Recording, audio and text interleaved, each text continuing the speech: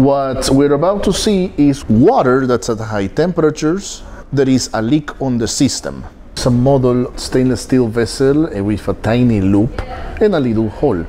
So as the water goes into the vessel itself is hotter than the boiling point of water. You can contain the water as a liquid with pressure, but the moment that there is an escape opportunity for the water, it will immediately become steam. We're going to observe what happens when we use molten salt for a similar purpose. If that same leak happens with a molten salt reactor, the molten salt is not under any more pressure than it takes to just move it around the loop. And so when it comes out, it just simply falls to the floor where it solidifies and contains the radiation within that solidified salt. So we have a mess to clean up, but the mess is right here at the bottom of the reactor instead of blowing all across the countryside. For the molten salt technology, we're going to rely on molten salt to receive the heat of the fission and then carry that heat through a heat exchanger and allow us to use that to convert it into electricity. For this demonstration, we're using nitrates instead of fluorides. Notice that the salt is very similar as liquid water, but what happens when you pour it? Notice that it immediately freezes. So, if in our reactor we were to have a leak and the salt starts to pour down, the salt would immediately freeze down upon contact with a floor or with a bottom surface. This is also highly advantageous because we can contain the contamination in just a small area instead of allowing it to spread through the water or the air. Yes, the salt will remain radioactive, but now this radioactivity is contained in a small area over there with the salt instead of being spread in the water or in the air. I'm here with Rusty Towell, giving me an early tour of the next lab. How do I refer to it? Call a building the Dillard Science Engineering Research Center. Next lab is the department that works inside of it, and it's powered by Natura Resources. How many students that go to your university are aware of this? Is it physically connected to the rest of a university? Yeah, so the main campus is just across the street, and so you can see brand new dorm there that's went up. Everyone knows what's happening here.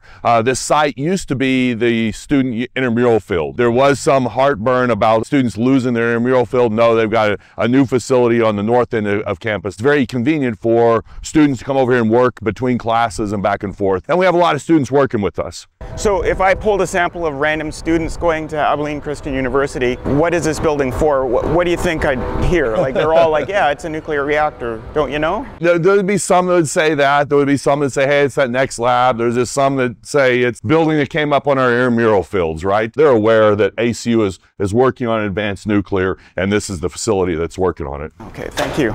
This is a picture of the reactor enclosure, so some early engineering designs. The reactor enclosure is about 10 feet diameter, 20 feet high.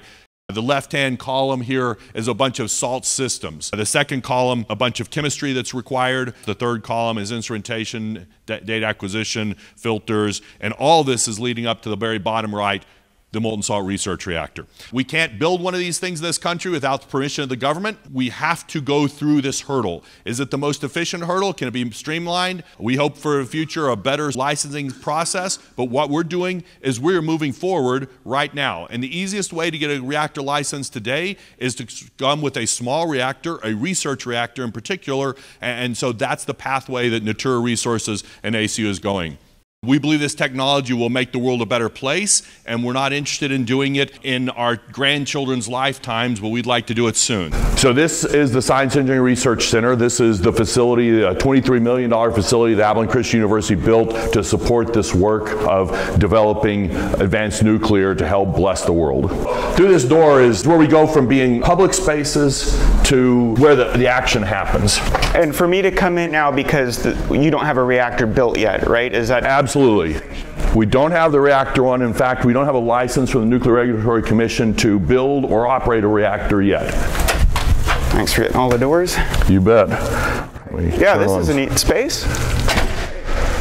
So this is what makes this facility special. This is where we will build a reactor. We will actually demonstrate the concept of small modular reactors. You build it in a factory where you have high quality, and you can imagine assembly line production. You put it on a flatbed truck.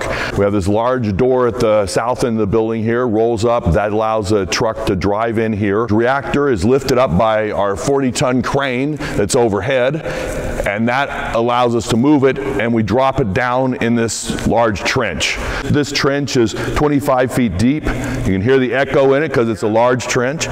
It's got 4-foot thick concrete, steel reinforced concrete walls all around in the bottom, and we're going to put a concrete lid on top of it. You see a simple lid that allows us to walk and work on top. When the reactor's in there, this will be a much thicker concrete lid on top of it. And so we have a nice concrete box.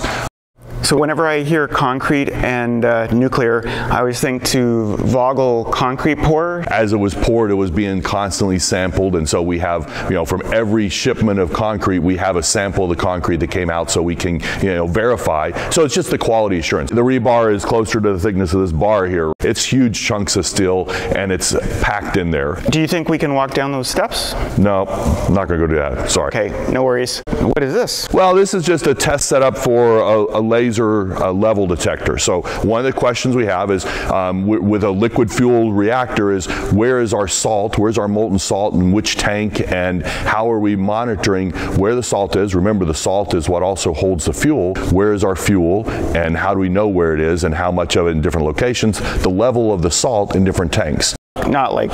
No, yeah, that's right. Not is gravity doing its job, but how full or empty is the tank? And so you bounce a radar off the surface of the molten salt, and you know how is it a full tank or is it an empty tank, or where is it in between? And so is this radar here? So that's radar there, and what's being tested is in this particular case is a long straight pipe with a valve in the middle of it. Level sensor. The radar is electronics and needs to be out of a radiation zone, and so radar we know bounces and bends, and so we've actually done tests with it going through multiple 90-degree corners. Someone said, well, what happens if we put a valve in that pipe? And so that's what's being tested right now. Is you have a 2-inch valve inside of a stainless steel pipe. Does the presence of that valve throw off the radar sensor? And so it's just a simple test here. Is this valve one of the ACU valves that are kind of like custom? No, this is an off-the-shelf valve. Okay. And again, this is not a valve that's designed to be in a salt-wetted environment or something like that. And obviously this is just a test setup to test radar waves bouncing down a pipe. These are windows that look through to the control room. So inside there, that dark room is the control room. I should have turned the light before we walked in here. Can I look in? Like there's nothing to... Yeah, no, we can walk in. Let's just step through the door here real quick and I'll turn the lights. We can not have to stare through the window. Sure. This is where we'll actually control the reactor from. So this would be a very difficult room to get to see at a certain point in time. That's right. At some point, this room will be off limits to general public, and even visitors will have to be approved. And so we still have this window. We're trying to make things where we can be as transparent as possible. And so this window is actually just outside this extra set of doors we walk through. Why do we walk through so many doors? That will be the licensing boundary. You'll potentially recognize like this drawing as being, this is our molten salt test system that's over in the Advanced Research Center, and data coming off of it, and different control screens for different experimental systems. You should have one blue screen of death. Yeah, well, calming feeling. Is this anything noteworthy, this glass? This building is not licensed by the Nuclear Regulatory Commission. It's licensed by the City of Abilene. And so standard fire codes, et cetera, apply. There is an allowance for the Nuclear Regulatory Commission to license a research reactor in a multi-use facility. That's what we have here, is a pre-existing multi-use facility that we custom-made to be an advanced reactor facility. So can you define what a multi-use facility is? Does that just mean more than one reactor, or is that some broader term?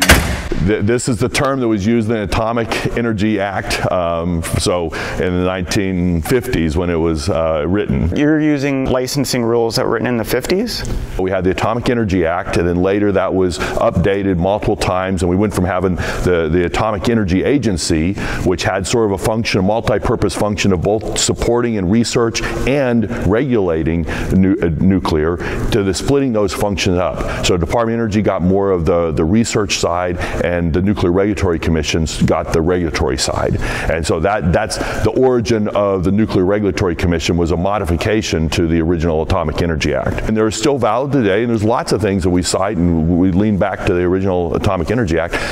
They allow for universities to build a research reactor in pre-existing multi-use buildings. And so this building does a variety of research. We walked by a bunch of different research labs, and so this is a lot of things will happen in this building other than a research reactor. I thought multi-purpose meant you had to build 2 reactors.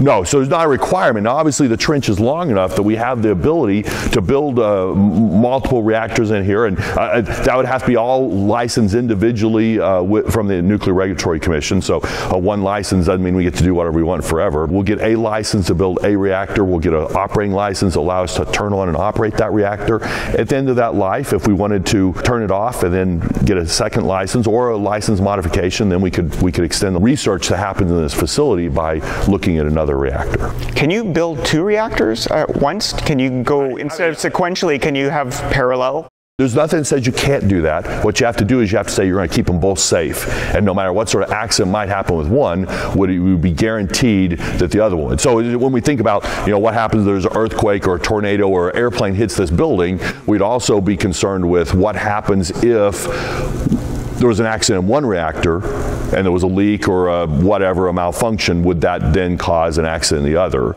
When you decommission your reactor, you're going to want to pick it apart and check everything. It's like that's part of the chemistry, the learning of the chemistry. A lot of the chemistry we'll learn as we go, right? And that's the idea, is that we take a salt sample, and that's like taking a blood test from a when you go see the doctor, he takes your blood, he's able to learn all sorts of things about you. Just imagine with a molten salt reactor, if we take a little sample of the salt, we're seeing how is the fuel evolving, how is the buildup of fission fragments occurring, how is corrosion happening and building up materials in the salt. And so if we can monitor the salt, we got a health of the reactor in lots and lots of ways.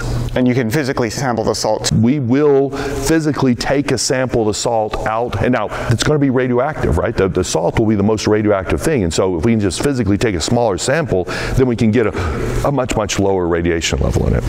Can I step past the yellow line? Yeah. No, this is those concrete blocks, and that's the whole purpose of these, is give us a nice floor to walk on and work in here. And these are these are just concrete shielding blocks we can lower in place or be taken out depending on where we want it.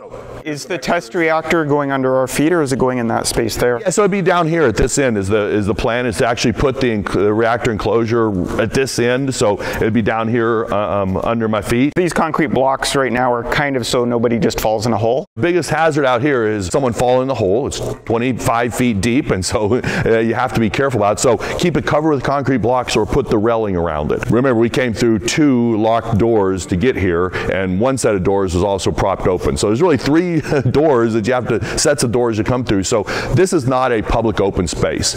Today we'll open it up for the public and allow them to come through, but certainly in the future that will not be the case. How long ago did you guys realize that we can do this by starting to build the facility first? Like, was there a holy cow moment? 2019, dropping into the NRC offices in DC. We care about timing and schedule, right? It doesn't know, we don't want to think about a 40-year project so that we get a research reactor, in 2070 or something like that. This possibility came up. Well, how did it come up though? Like, did the NRC say to you, hey, you can do this, or were you guys looking through the regulation and you're like, hey, check this out? Like, a discussion about possible ways of doing it, and so yeah, I think it was actually a man that works for us that said, hey, this is a possibility, and so then we said, hey, in Nuclear Regulatory Commission, do we understand this guidance properly? Is this an option? And they're like, well, let us look and see how it's been used before, and they started investigating, and no one's ever used it before. We had multiple discussions with Nuclear Regulatory Commission. We're going to build a building, and we'd like it to be classified as pre-existing. Are we all on the same page that works? And yes, the safety features of the building are what's important to the Nuclear Regulatory Commission. And so as long as the building is built in that quality manner we talked about earlier, and it meets those safety functions, do the walls around us have to stay up to keep the reactor safe? No. Something, disaster happens, natural, man-made, and one of these walls collapses. That's not what keeps the reactor safe.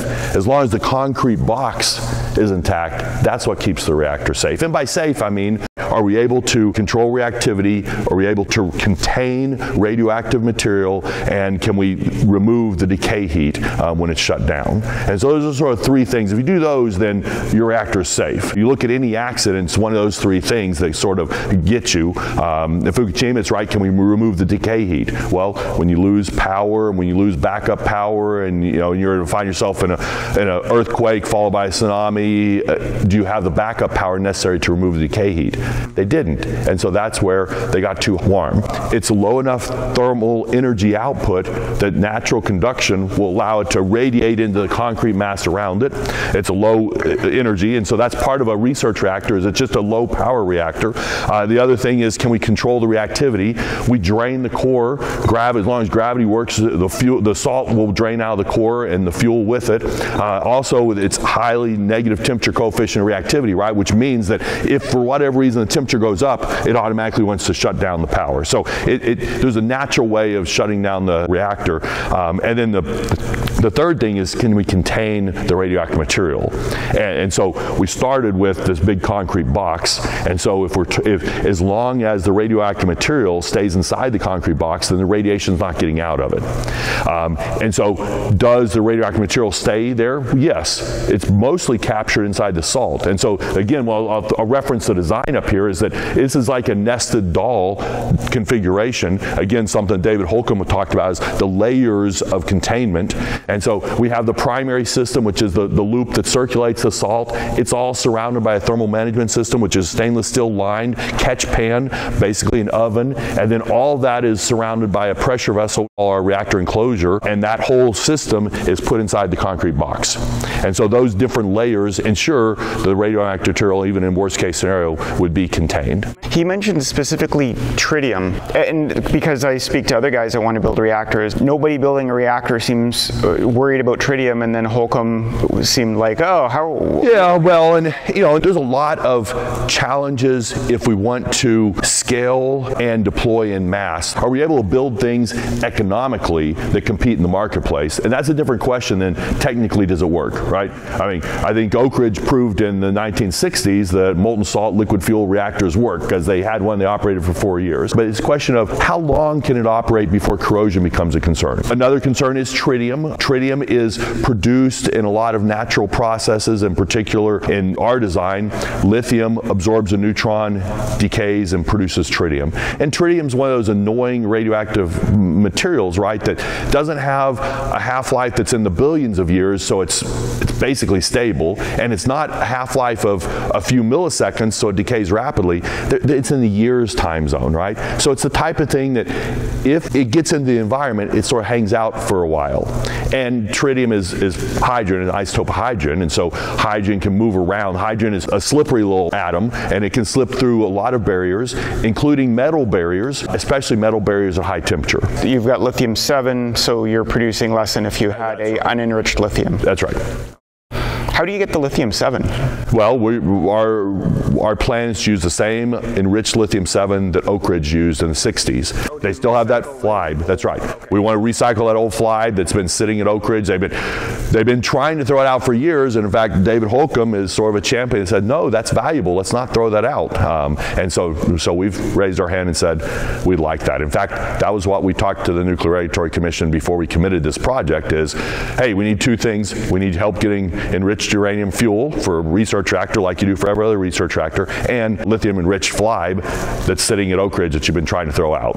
And so those are the two things we said we needed, and that's what, in 2019 when they gave us a programmatic letter of support saying, we support you on this, you move forward and we're going to put you in the research reactor infrastructure program just like all the other university research reactors in the nation.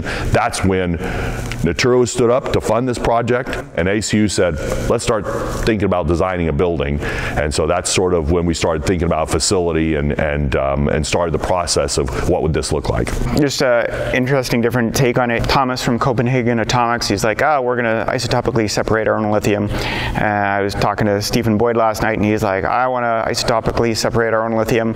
So it's like, great, you have a source for that, but it's It's like I was just kind of, I was wondering, it's like, oh, are you guys going to make your own lithium too? It's like, if that's a thing, it seems like it's a thing. I mean, Kairos is planning on using FLiBe, and they've invested in their own salt production facilities. It's something that we need. I mean, we need for this one reactor, and we have a source for it.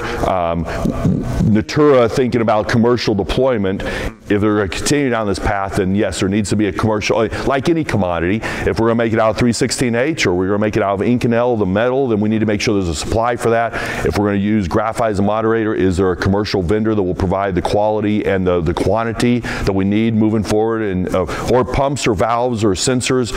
All these things are, of course, of interest, and so you either need to be able to buy them off the shelf, or else you need to bring them in-house, or you need to modify your technology to work around it. Do you have any, like a pump, like you're not building your own pumps? We have done a lot of stuff, and that's in the labs and across the way, so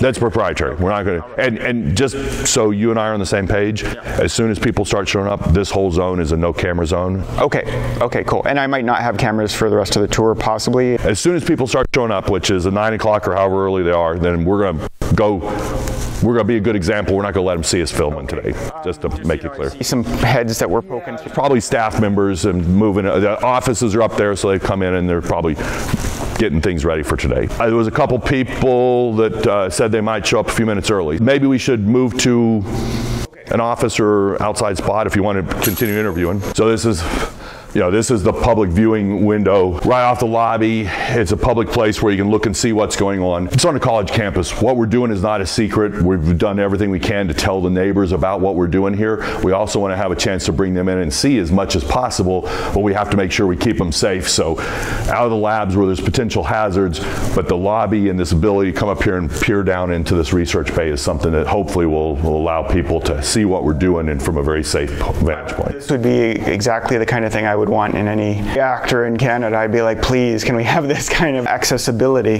Now, remember, when the reactor's in here functioning, you're going to see a concrete lid on it, right? Yeah. And so, but again, what kind of human activity would be in here? People are still going to mill around, or?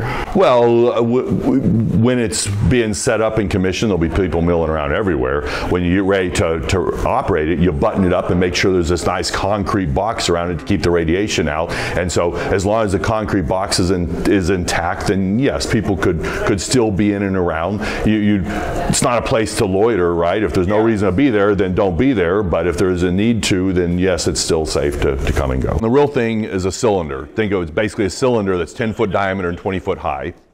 And that's the stainless steel box that all the radioactive material goes inside of. We call it our reactor enclosure.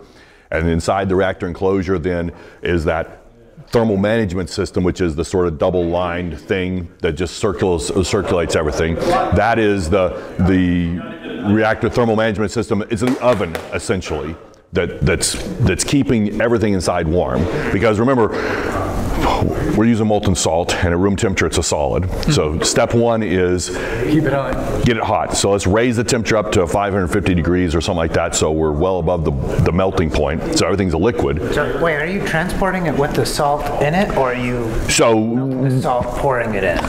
It gets made off-site, gets installed. We'll then melt the salt and put it in it. But it can be in a cold, shut-down state with fueled salt inside of it. So when we transport it, let's leave the salt out, let's leave the fuel out, right? Just again, if there's some sort of accident or something, it's nice to have them separate. ACU probably has a journalism course or something like that.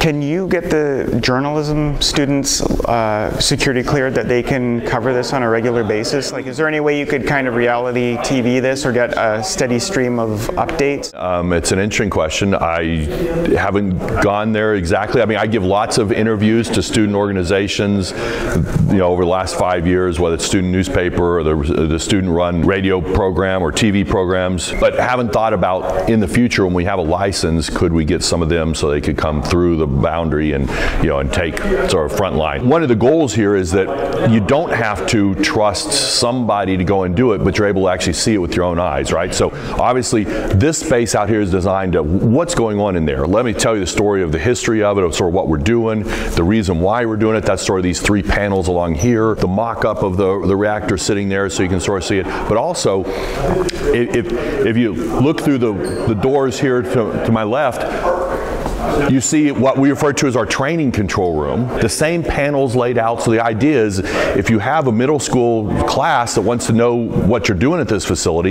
you could take them in there. You don't have to get them all licensed and go behind. There's a window that appears in the research bay. There's the monitors there that are monitoring. So you can get a really, really good idea of what's going on inside, and nobody is in a facility where you touch a button, anything goes wrong or anything like that, safe for them. You don't have to rely on a journalist with a special permission to go and look behind the veil. Hopefully the veil is parted and everyone can see it. There's kind of a little gap in the coverage you're describing there, where it's like, yeah, you're super public in so many respects, but it's kind of like just following the people through the journey, right? Like they don't even have to have a special clearance. It's just like the concept that this is probably going to be a historic project in retrospect, and to follow it along as it goes. Like, I mean, if I lived in this city, I'd be nagging you all the time.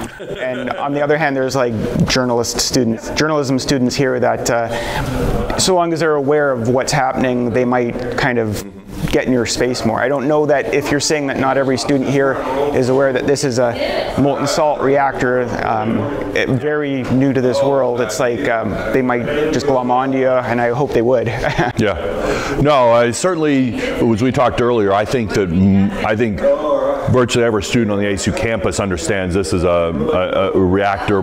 Is the purpose for this building is to build an advanced reactor. Would they use the words molten salt to describe it or talk about thorium? I think there's chances there are slim.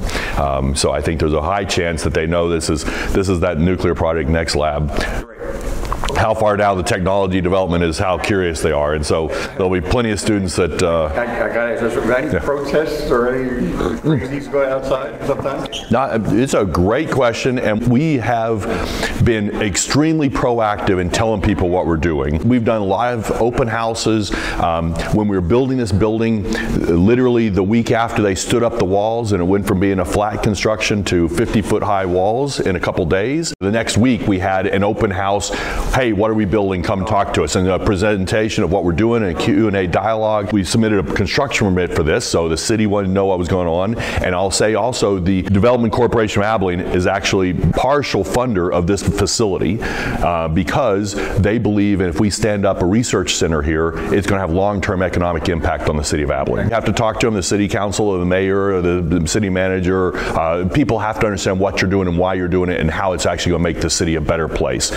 So I've spoken to lots of Rotary clubs, Kiwanis clubs, Tuesday morning men's Methodist prayer breakfast. Anybody that invites me, I go and talk to them. And so the city is actually, I would say, pretty well informed about what's going on here.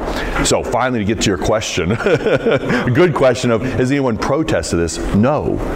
Nobody has. The only concerns we've had is that this physical site used to be the intramural fields for the school. And so there were some students concerned about where their intramural fields are going. So the university has, nicer, newer fields on the north side of campus for them, but that was a concern for some people. Going through the regulatory process with the Nuclear Regulatory Commission, there are points where they put out for public input or public comments, and so we've had a couple of times in those meetings where someone from Dallas or from New York or from Santa Fe will get on and say, is it going to be safe? What about all the earthquakes that are happening in Texas? Or, what are you going to do with the waste? And, and so we answer them politely, but they're not a local concern. They're a career anti-nuclear. We were looking at CANDU in Alberta, and yeah, people traveled across the globe to come and tell us how dangerous nuclear power was. You appreciate them stimulating the local economy by traveling and being a tourist. Beginning, I did a demographic study where they went all around the world and they polled all these people about different names for new nuclear reactors. And what they found was that SMR, small modular reactor, did not have a good perception. What they settled on was new nuclear. New nuclear is what we're calling this thing. Okay? Yeah. That seems to be a term that hits well, that resonates well with the public. What we're doing is not like what we used to do, right? I mean, and we're used to that. I mean, a great example is that phone, right? I mean, you go back 50 years, what was a phone, right? What I remember my grandmother using, right? The old put up to your ear and crank it, right? Her phone number was 2 longs and a short, right? I mean, that's what I remember my grandmother's phone. This is not anything, we don't use 50-year-old technology anywhere in our lives.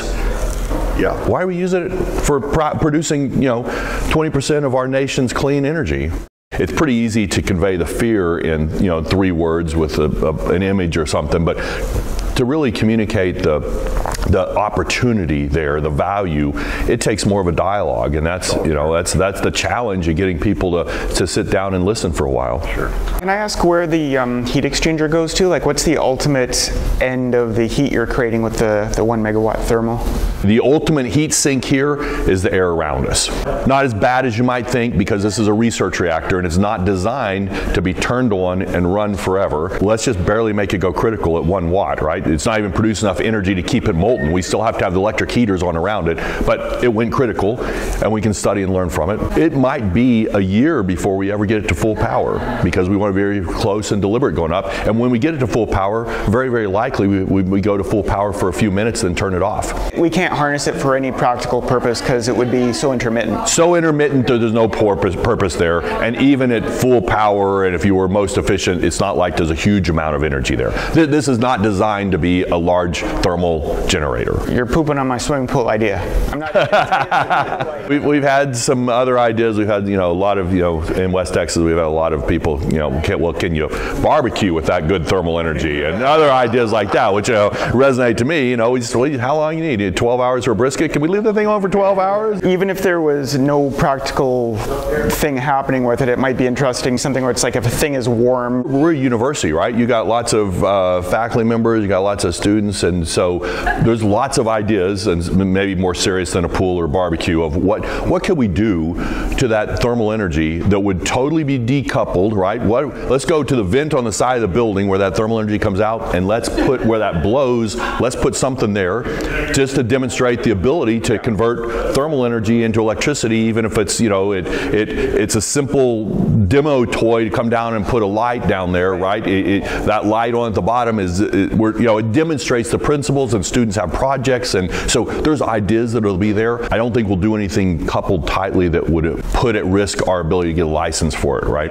And there's a lot of restrictions about a research reactor. You can't produce electricity, hook it up to the grid, and things like that. I guarantee you quantify the heat rejected with instrumentation. You'll know the BTUs. Oh, right. Absolutely. We will have flow rate of the air and the temperature, inlet and outlet temperature and stuff. Like any nuclear reactor, there is an instrumentation control for it, right? And that's what gets licensed, right, by the Nuclear Regulatory Commission, is how do you instrument it so you know what state it's in, and how do you control it? In addition to all of those instruments, we're scientists and engineers. We're going to have what we refer to as our scientific surveillance layer all over it, right?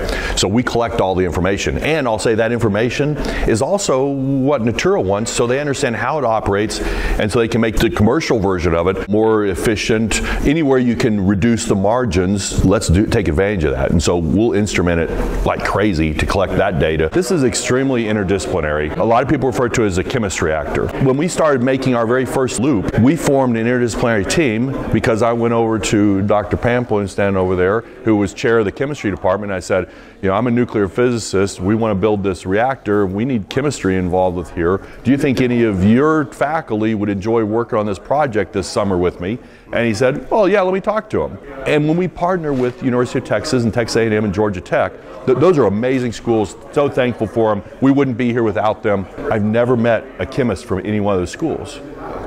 All we do is work with their nuclear engineers, right? They're so big. For them, an interdisciplinary project is when someone from the Department of Nuclear Engineering that is a simulations expert talks to somebody who's an instrumentation controls expert or a non-proliferation expert, but they're all nuclear engineers, right? Yeah. The idea of someone from chemistry, well, I don't know where they are, right? That's a different college, a different part of campus, and we don't talk to them. We're engineers. They're scientists. One of the first educations I got about the Nuclear Regulatory Commission is, in the beginning, we were talking about this as a research and test reactor. Okay. Because we're going to do research and we're going to test things. So according to Webster, this is a research and test reactor.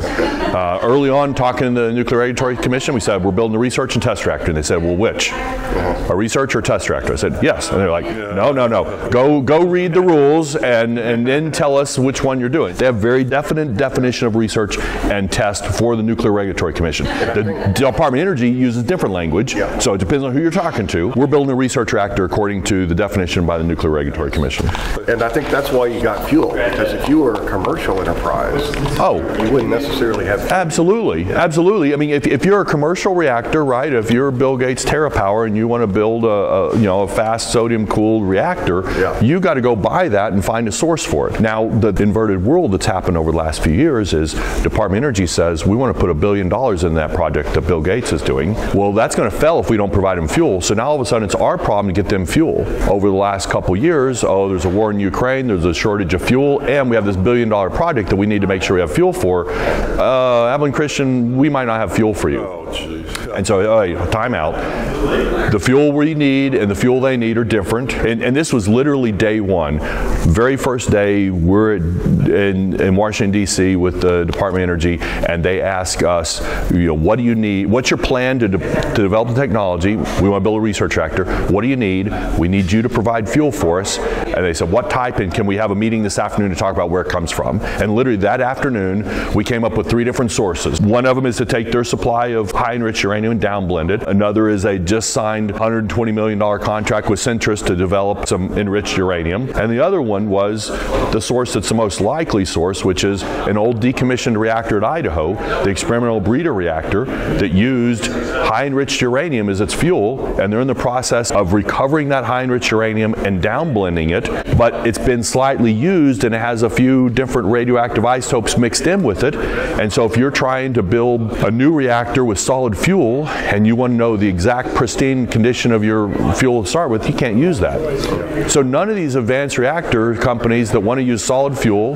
whether they're using salt as a coolant or some other coolant, none of them are able to use that. But the point was, is we identified this 5 years ago as this is the most obvious source. It's an asset or a liability on their books. It meets our needs. It doesn't meet anybody else's. Nobody else wanted it. And so at that day, we eyeballed it. And I still think that's where we'll end up getting it. Do you think this development will unlock future molten salt reactors in the States? Will the NRC will be able to license? Oh, absolutely. Absolutely. There's been over 80 technical reviewers at the Nuclear Regulatory Commission looking at what we're doing, and that's more than the reviewers that were on the Kairos reactor. And so the point is they're trying to understand this is the first liquid-fueled molten salt cooled reactor, and they've had lots of people looking at it, educating themselves.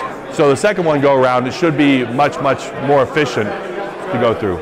People have said that it can take $1 billion US to get a new reactor license designed through the NRC. University research reactors, they get a review from the NRC at the NRC's expense. They don't bill ACU for looking at our construction permit. When Terrestrial Energy or TerraPower submit their construction permits, they get a bill for every hour of engineering time looking at it. So that's where you get NuScale saying we've spent about $1 billion, rounding error, $1 billion, trying to get our small light water reactors approved. Once we got a good design, the construction company said, yeah, 18 months we can pull this off, and they came in under that. So it's on one hand, it's an awesome building and facility. The other thing we've learned from it is it doesn't have to take 15 years, right? Yeah. So we can do it faster than Vogtle. To welcome you to Abilene Christian University, our president, Phil Schubert, is here. I'll let him say a few words. Good morning. Welcome to Abilene, Texas. How many of you is first time here? Most of you. Clearly, we are so proud at ACU for the work that's going on right here in Next Lab. How many of you are faculty at another institution teaching? So few, smattering. I get a request from Rusty Towell and Dr. Tim Head, these guys, to come and have lunch. And I'm thinking, what in the world these guys want with the president? So we go have lunch, and they proceed then to explain this grand idea that they have about this technology that was pioneered in the 60s with something called a molten-salt reactor that was actually turned on and run live for 4 or 5 years. With this technology brought to the current age, we could revolutionize energy production consumption. Oh, by the way, we can make these things called medical isotopes that are used profoundly across the country and around the world to treat cancer every year. Oh, and we can also get clean water out of the deal. And so we just need a little money, Dr. Schubert, to make this vision a reality. So if this is so great, all these things you've said, why hasn't someone already done it? Yeah, right. And they looked at each other with like this blank stare, like they'd never thought of that. And Dr. Towell said, I don't know. They just forgot about it, put it in the closet. So I take them to a meeting of a group called the President's Venture Council, which had a bunch of VIP high-level donors. And I let them make a presentation on the same idea. And guess who was sitting in the audience but retired oil and gas executive Doug Robinson, who also had a great appreciation and some understanding of what nuclear could do. And he came up to Rusty after the presentation. And I'm seeing this crazy faculty member with one of my big donors in the back of the room, and I'm making a beeline running to try to intervene and make sure. I get there just in time to hear Doug say to Rusty, what could you do if you were fully funded? And I knew right then and there we were on to something. I had to ask that question 3 times.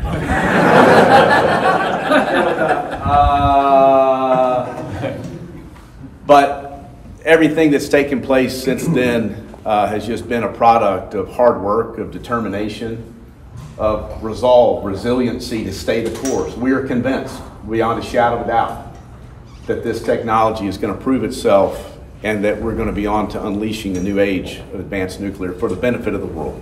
I'm going to invite Doug Robinson, who, as you know, is the founder of Natura. I was retiring. I came out of retirement, lasted about 7 months. My wife has asked me from time to time if I had known what this was going to become, would I have ever gotten out of my chair and gone and talked to Dr. Towell in the back of the room. I said, well, it's too late for that now. So we're past that point. I made a point yesterday, and I want to emphasize it today because you're going to see part of it. This project the success is ultimately determined by the joint ventures and partnerships that we enter into. The initial partnership was between myself and Dr. Schubert, and maybe between Dr. Schubert and Dr. Towell and Dr. Head, who is back there. If y'all haven't met Dr. Head, the head of engineering here. And then ACU partnering with the University of Texas and Texas A&M and Georgia Tech and bringing that coalition together. Now, Natura working with Zachary Engineering, Zachary Nuclear, and so forth. But one of the partners you're going to see here, and Thomas Jan Peterson with Copenhagen Atomics is an example of that. We really appreciate you being here. I think the next place you should meet, John, is in Denmark at their facilities. They are building stuff as well. And I tell you, Thomas, we on your website or a video, we saw the photography and how you present your material. We are inspired by that, and we actually use that as kind of try to make us look as cool as Copenhagen Atomics.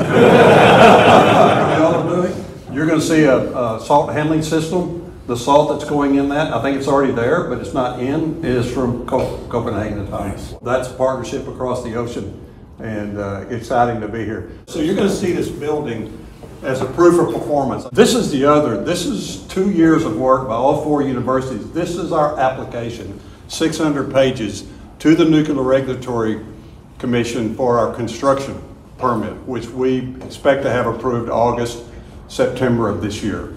It's not as impressive as a building, but this is really important that we got this work done. So there's success at all different. The assistant lab director here is Dr. Tim Head, who's also in charge of our salt system. Dr. Lester Towell is our manager of our licensing process. Dr. Kim Pamplin is director of chemistry here. Hope you enjoy the tour. Thank you.